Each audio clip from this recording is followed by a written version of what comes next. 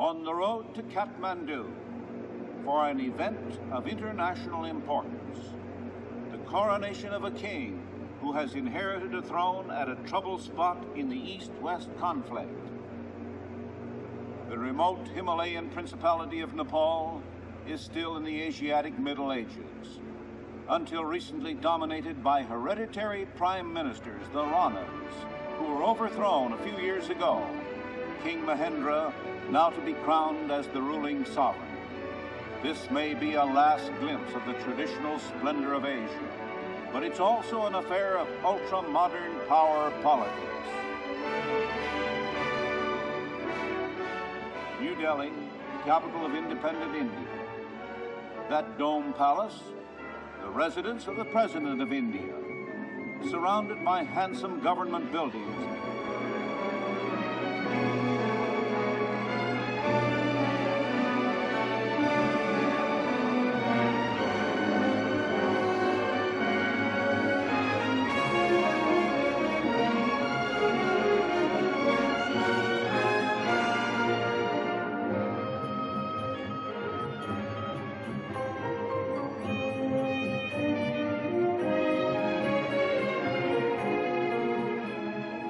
Now, the massive old red fort, built by the Emperor Shah Jahan, the magnificent Mughal. Geography, political. North of India, the towering Himalayas, beyond which lies Tibet under the domination of Red China. Nepal, in between the new India and the power of communism.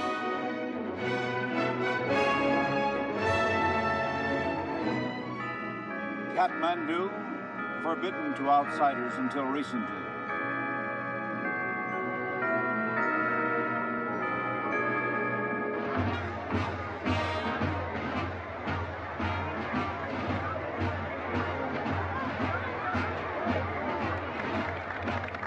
The Indian delegation, headed by the Vice President of India, Dr. Sarvepalli Radhakrishnan, philosopher, statesman, and diplomat, which reflects Indian interest in this highly strategic realm of Nepal. In a counter-move of power politics, the Chinese Reds have sent an imposing delegation, headed by no less than the Vice Premier of China, Ulan Fu.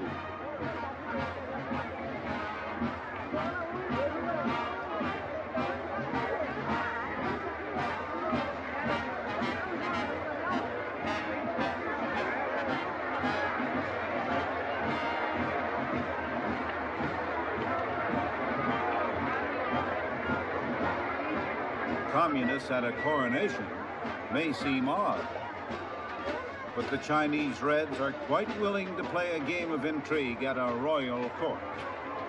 The stakes are high. Possible control of Nepal on the Indian side of the Himalayas. The American delegation arriving in Katmandu, including magnetic Mrs. Robert Lowe Baker, prominent in civic and political affairs of Washington and New York. Accompanied by our tall acting ambassador in India, Frederick Bartlett and his lady.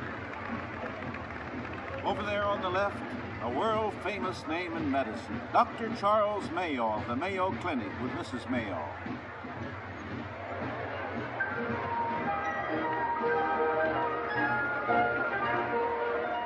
Oh yes, there is one other member of the American delegation.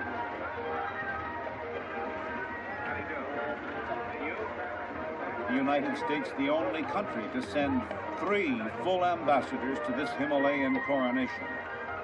The Chief of Protocol, Sardar Prakat Man Singh, meets me with a most impressive 1929 Buick. License number, if you can read it, 46. The 46th automobile ever to reach this country.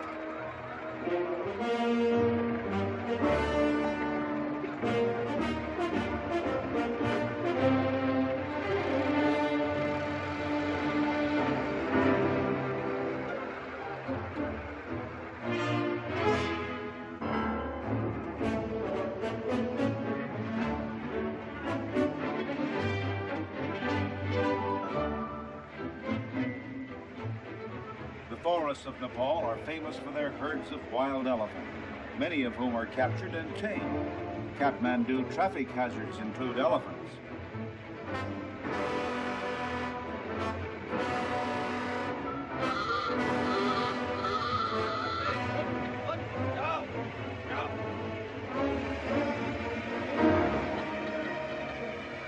We're about to drive over an American steel bridge, every part of which was carried over the mountains by men.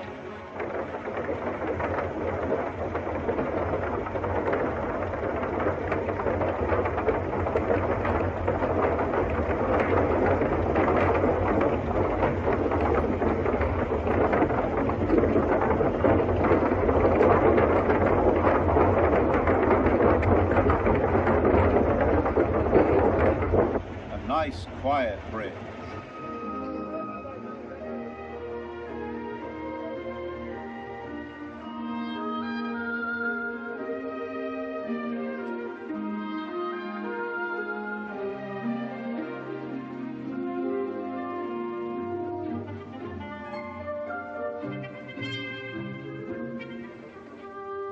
Frantic last-minute decorations are going up everywhere.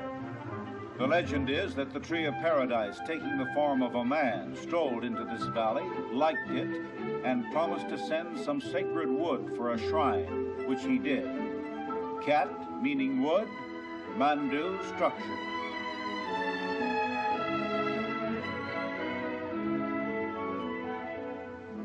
A city of 250,000 people, with hundreds of temples and shrines.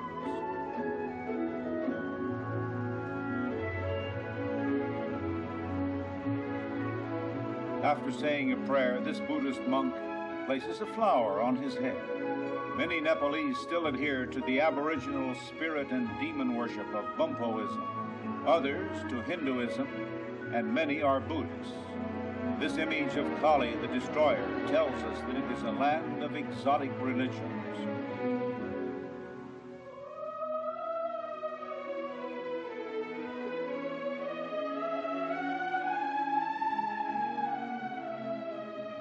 God Vishnu, many Nepalese call him Narayan, reclining on the serpent of eternity, sculptured more than 1,000 years ago.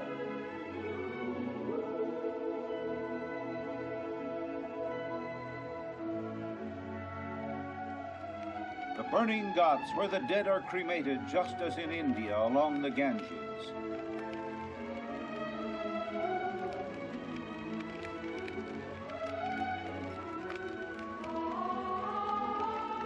Ashes thrown into the river where children splash and play.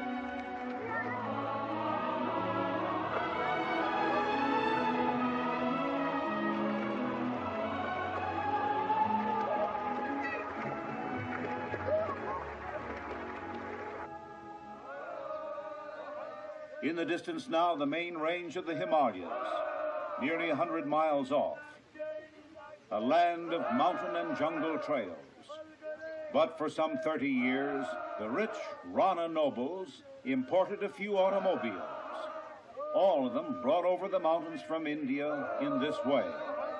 It takes 100 or more men to carry a car, depending on its weight.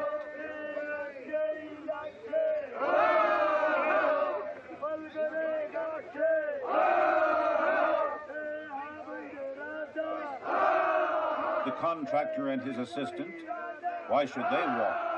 What difference do an additional 200 or 300 pounds make?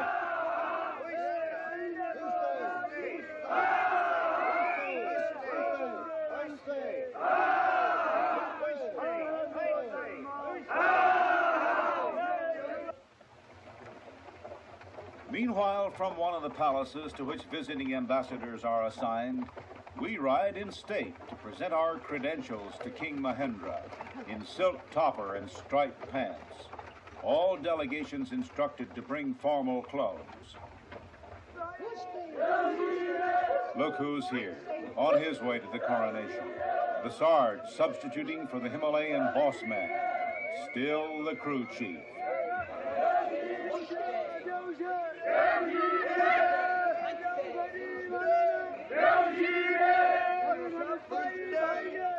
Two holy men from India, looking for nirvana. or whatever Hindu holy men look for.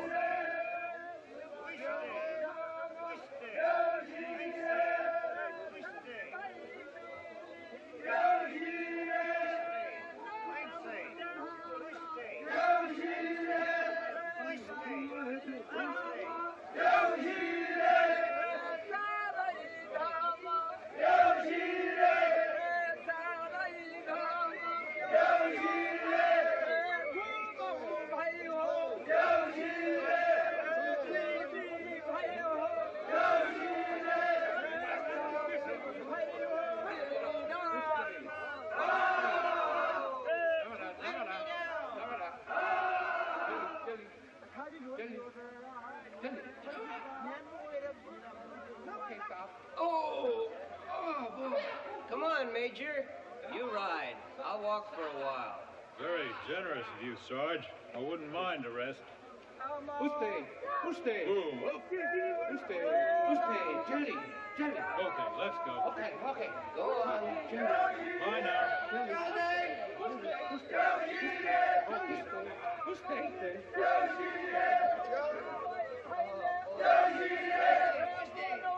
At the palace to present my credentials, accompanied by Chuda Prasad Sharma, the Nepalese foreign minister, and by Paul Rose, head of the American Technical Aid Mission to Nepal, who borrowed his topper from the British ambassador.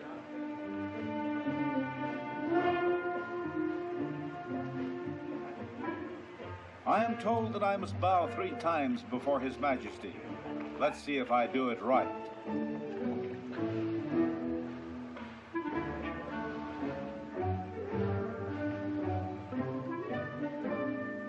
Your Majesty, I've come halfway around the world to present the congratulations of my country. May I present Mr. Rose of the United States Mission? Your Majesty, I'm honored.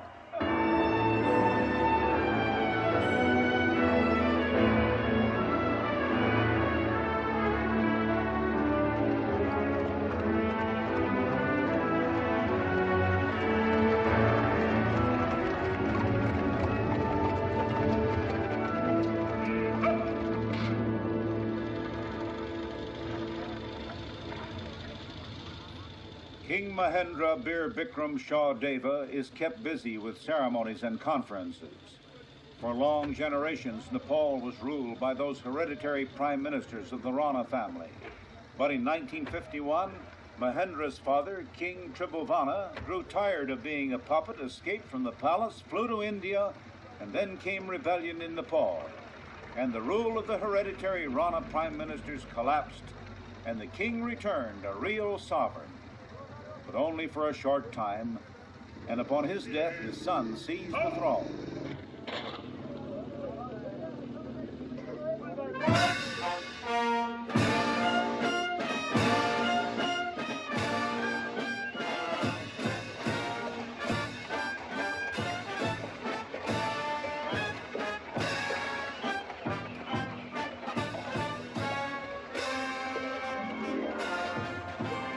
Chinese Reds in their severely cut black robes, the uniform of communism.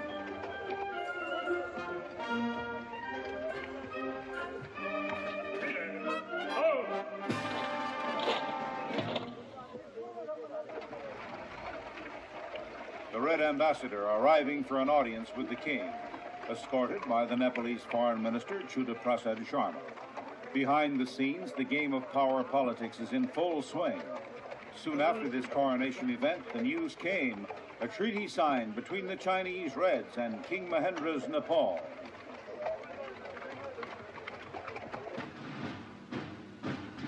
The British delegation, in the blue mantle of a Knight of the Garter, Lord Scarborough, Chamberlain to the Queen, former Air Minister Lord Delisle, General Anderson, a British commander in Malaya, and an Oxford scholar in full academic robes.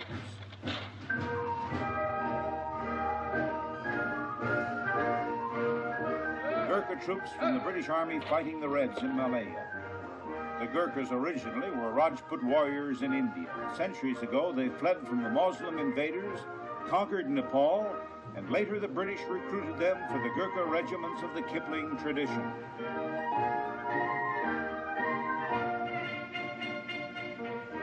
Lord Scarborough presents a sword to King Mahendra, informing him that he is now an honorary British general.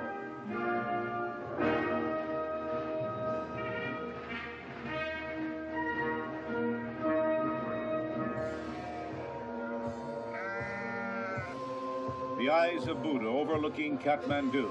Tradition says he was born in Nepal, the teacher of nirvana and the law. The eyes of Buddha penetrating, inscrutable. Eyes of mystery that see all you do in Katmandu.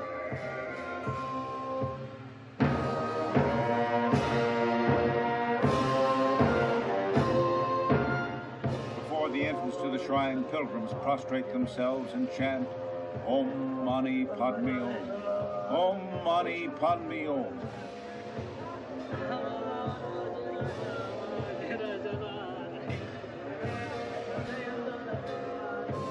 While the prayer wheels spin, each turn 1,000 prayers. Well, what pilgrims are these? Say, you fellows, you're going the wrong way. Your prayers won't be heard at all unless you turn and go the other way.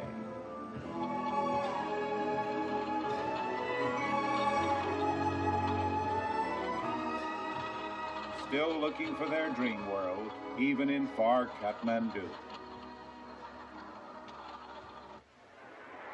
The day of the big event. Hanuman built a square named after Hanuman, the monkey god. The place of the coronation, just inside the temple courtyard to the right. And more than 1 million people have thronged into the city from all parts of Nepal.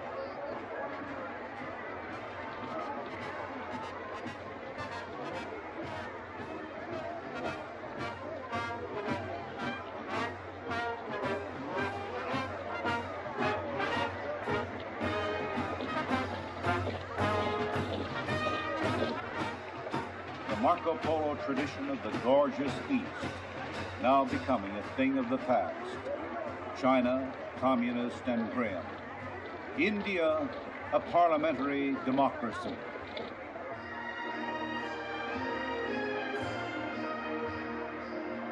The little crown prince arriving at the temple courtyard.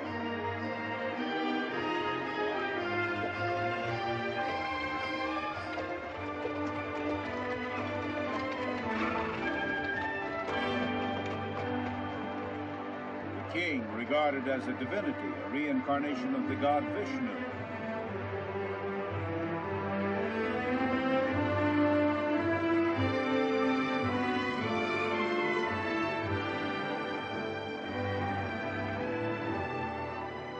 In simple white raiment, passing through a golden doorway, he has been purified, anointed with mud from an elephant stable for strength, from the Himalayas for wisdom.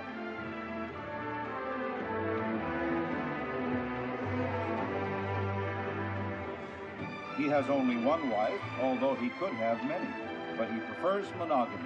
One queen. Her name, Cinerama permission. So now their Himalayan majesties take their places with powerful Cinerama lights illuminating the throne of the 9 golden serpents.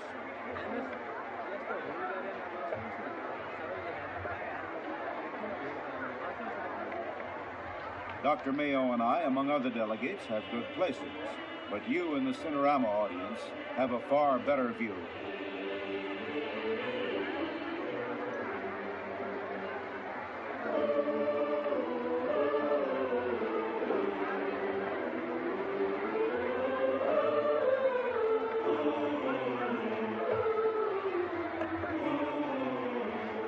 The astrologers consulting the stars have calculated the exact minute. 10:43 a.m.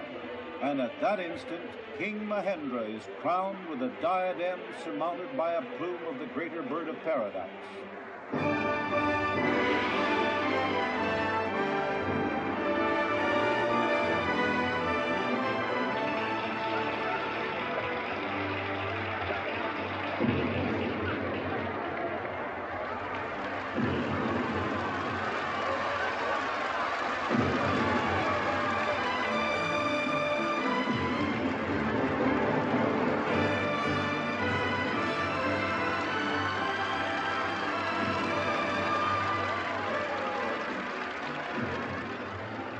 sword and scepter, emblems of kingship. Then the ritual is done. Like a sinister ghost at the park, the Chinese communists, again in black.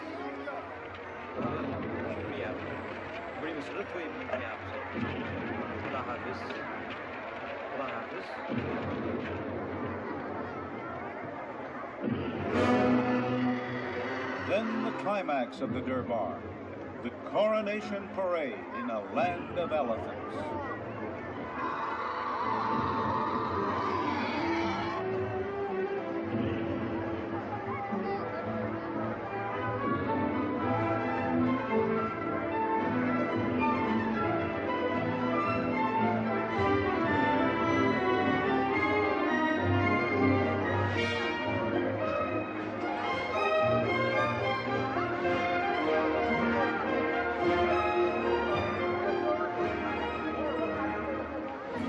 Mounts and dismounts a white horse. His every move this day dictated by traditions of old. Platters of flowers for a scattering of petals before the king.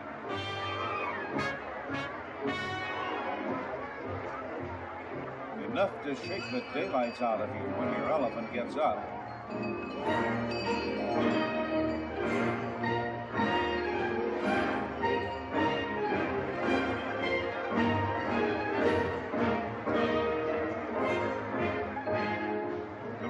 Children ride in the carriage, including the Crown Prince. Up you go, Your Royal Highness.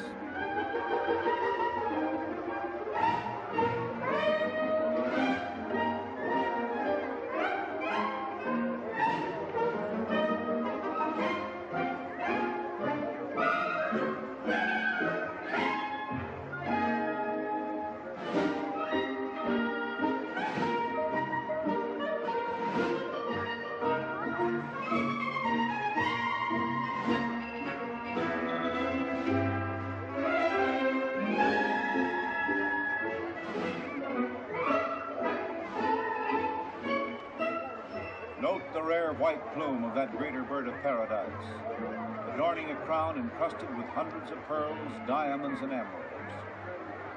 The golden umbrella, sign of royalty in Southern Asia.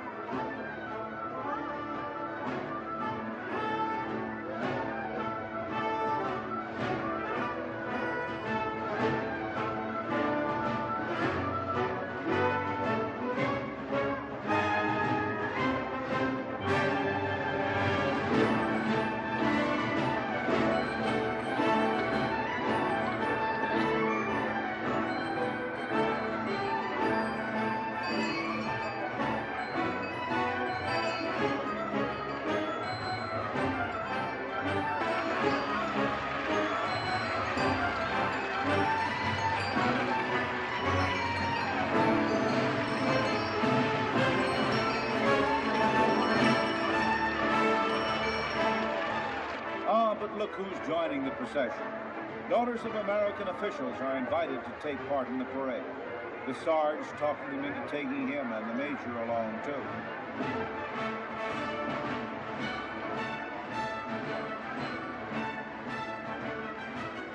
Our two fugitives from the machine age who have found themselves in some peculiar situations on this journey, now with a Himalayan coronation for a climax.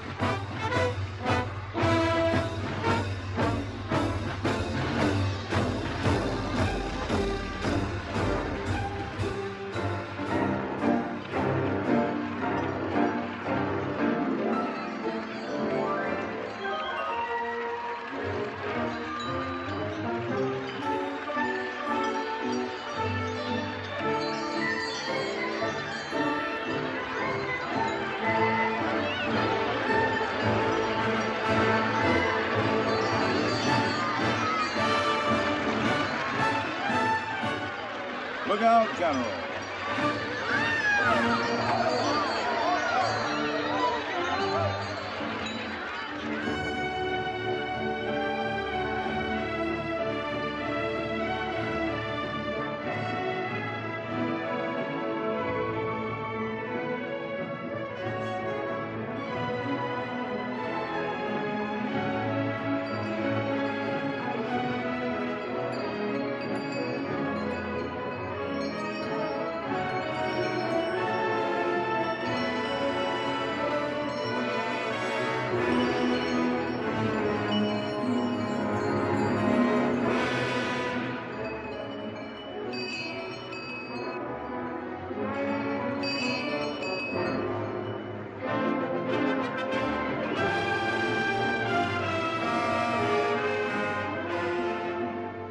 So ends a royal durbar, such as man in this fast-changing, mechanized world may never see again.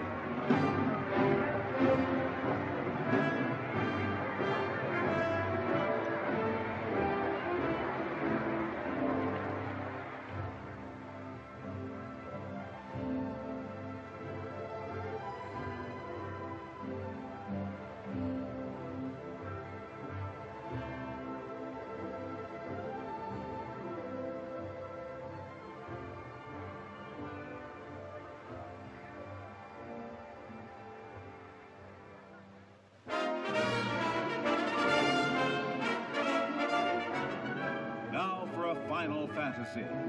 Returning home to take another look at the wonderland of the machine age. Then they'll make up their minds. Did they find Shangri-La in the Himalayas? Or will they decide it's right back where they were? We're coming in. Let's wait and see. This is it. Come on, Major. Wake up, Sarge. Hey.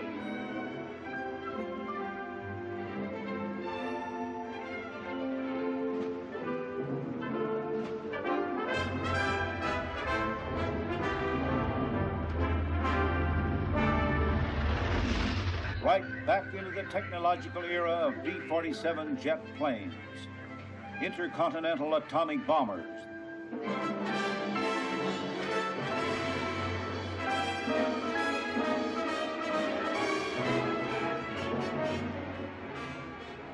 the U.S. Air Force epitomizes the marvels of modern technology, like the mechanism of the Globemaster in this push-button age.